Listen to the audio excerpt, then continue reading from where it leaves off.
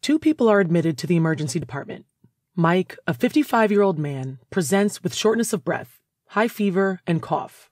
A chest x-ray was ordered, and it showed a right lower lobe infiltrate, which is suggestive of pneumonia. He was then started on IV antibiotics, but the following day, Mike became hypoxic and hypotensive. Because his hypotension didn't improve despite intubation, IV fluids, and vasopressors, he is diagnosed with septic shock. Next, a repeat x-ray detected newly developed bilateral alveolar opacities. Heart echography ruled out heart failure, and arterial blood gas analysis revealed a PF ratio of 109 milligrams of mercury. Then there was Donna, an infant delivered by cesarean section at 36 weeks gestational age, with an APGAR score of 9 at birth. A few hours after delivery, she develops tachypnea, chest wall retractions with nasal flaring, and tachycardia. Aside from increased work of breathing, her physical examination findings are normal. A chest x-ray was ordered, and it showed diffuse reticulogranular ground glass appearance with air bronchograms.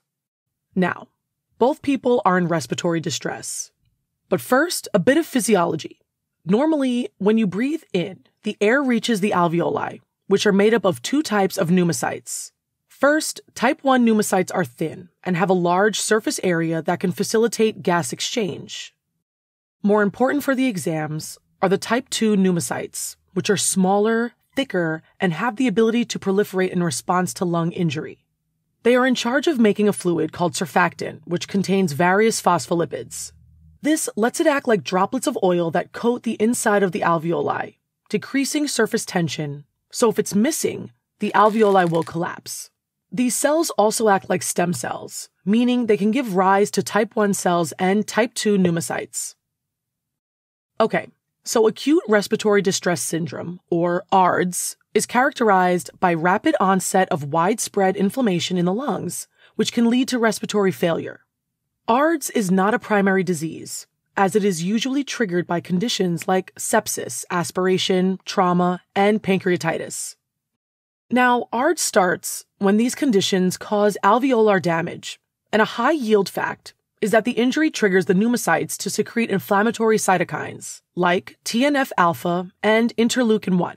This subsequently leads to neutrophil recruitment, and they will release toxic mediators like reactive oxygen species and proteases, which will damage the lungs even more. You'll need to know that the main site of injury is the alveolar capillary membrane, which becomes more permeable, causing fluid to move into the alveoli, resulting in pulmonary edema.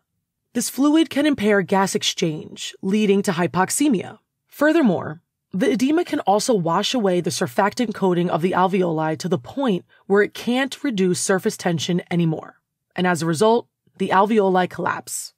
And finally, dead cells and protein-rich fluids start to pile up in the alveolar space, and over time, it forms this waxy hyaline membrane, which look like a layer of glassy material.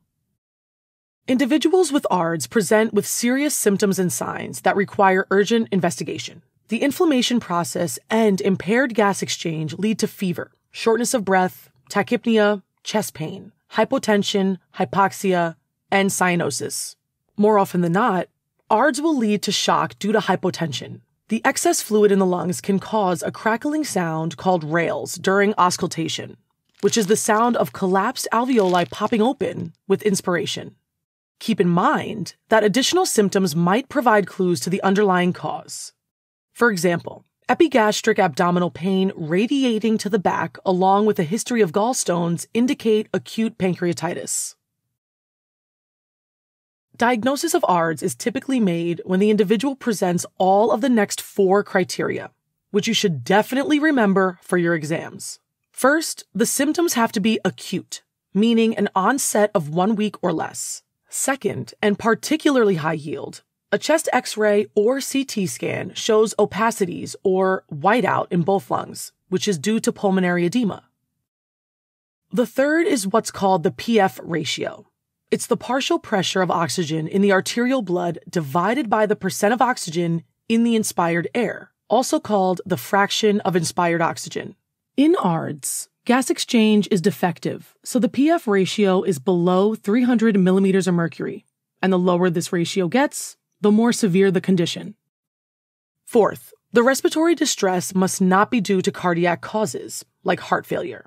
Often this is assessed by using an echocardiogram to look for evidence of heart failure, like an ejection fraction below 55% in systolic heart failure, and abnormal relaxation of the myocardium in diastolic heart failure. Another clue is the pulmonary capillary wedge pressure, which is measured by inserting a catheter into a small pulmonary arterial branch. In heart failure, this is elevated because more blood remains in the left side of the heart and it prevents pulmonary venous return. The blood backs up into the pulmonary vessels, and the increase in pressure pushes fluid into the interstitium of the lungs, resulting in edema.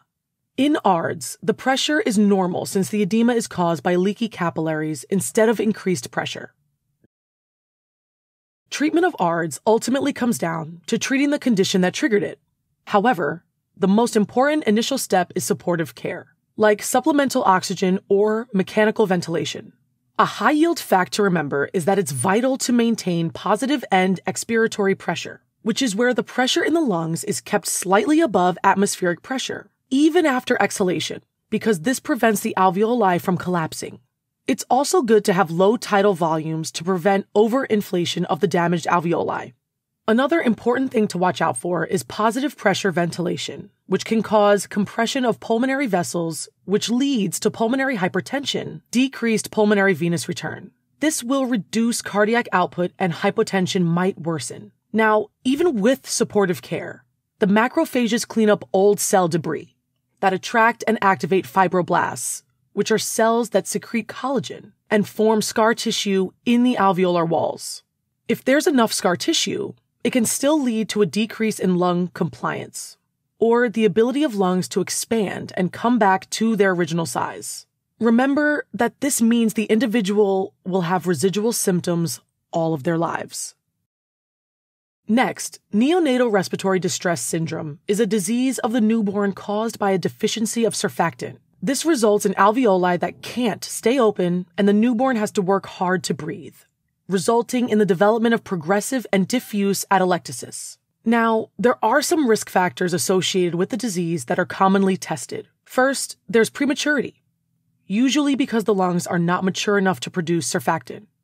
Next, maternal diabetes can cause increased insulin levels in the infant, which interferes with surfactant production. C-section delivery is another cause. Normal birth is a very stressful process for the infant, and this increases glucocorticoid levels, which causes the pneumocytes to release more surfactant. During a C-section, there's no boost of glucocorticoids, which can cause a deficiency of surfactant. For symptoms at birth, the newborn might be asymptomatic because they receive oxygen via the umbilical cord before birth. A few hours later, initial clinical signs like dyspnea, tachypnea, tachycardia, and hypoxemia will develop. Eventually, respiratory failure will manifest, and the baby will present with chest wall retractions, expiratory grunting, nasal flaring, or nasal widening while breathing. Eventually, they might become cyanotic. Another fact you need to remember is that since the O2 pressure in the blood will be lower than normal, the ductus arteriosus might not close. A small patent ductus arteriosus, or PDA, might not cause additional symptoms, but a large one might lead to heart failure.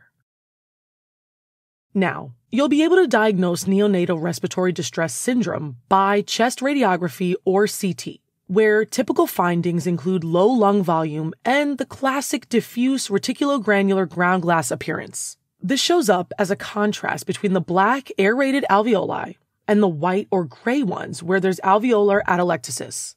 Another feature is air bronchogram, where the air-filled bronchi appears dark in contrast to the surrounding white or gray atelectatic tissue. Arterial blood gases usually show hypoxemia and hypercapnia.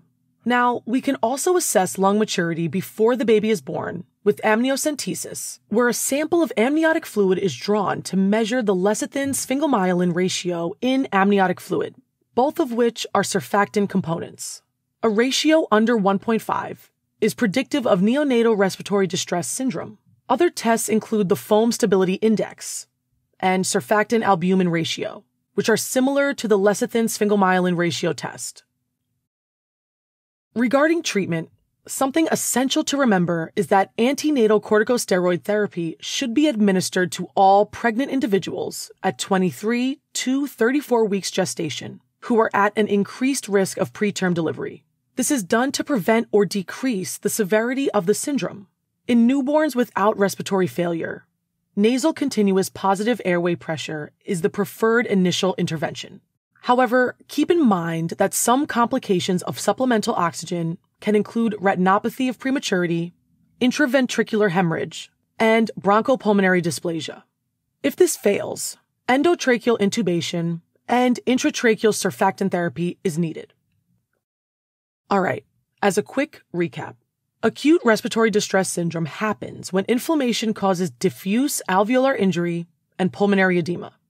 The 4 criteria of ARDS are: it develops within a week, affects both lungs, causes the PF ratio to dip below 300 millimeters of mercury, and is not due to heart failure or other cardiac causes. Treatment includes supplemental oxygen and mechanical ventilation. Neonatal respiratory distress syndrome is caused by a deficiency of surfactant. Often, this is due to prematurity, maternal diabetes, or delivery through C-section. Diagnosis is based on a clinical picture of the infant with the onset of progressive respiratory failure and chest radiography showing low lung volume, diffuse reticulogranular ground glass appearance, and air bronchogram. Treatment begins with nasal continuous positive airway pressure. If this fails, endotracheal intubation and intratracheal surfactant therapy are needed. Now back to our cases. So Mike presents with acute onset of shortness of breath, high fever, and cough, which together with the chest x-ray showing a right lower lobe infiltrate led to a diagnosis of pneumonia. He was then started on intravenous antibiotics, but his respiratory symptoms only got worse. The next day, Mike developed hypoxemia and septic shock despite appropriate treatment. The x-rays detected newly developed bilateral alveolar opacities. Heart echography ruled out heart failure, and arterial blood gas analysis revealed a severely decreased PF ratio. These 4 factors mean Mike met all the criteria needed for an ARDS diagnosis. Donna was delivered prematurely by C-section, but she initially had a good APGAR score. However, soon after delivery, she developed signs of respiratory distress, tachypnea, and subcostal retractions with nasal flaring and tachycardia. Given her history and risk factors, a diagnosis of neonatal respiratory distress syndrome should be high on the differential list. This was actually confirmed by a chest x-ray showing the classic reticulogranular ground glass appearance with air bronchograms. Helping current and future clinicians focus, learn, retain, and thrive. Learn more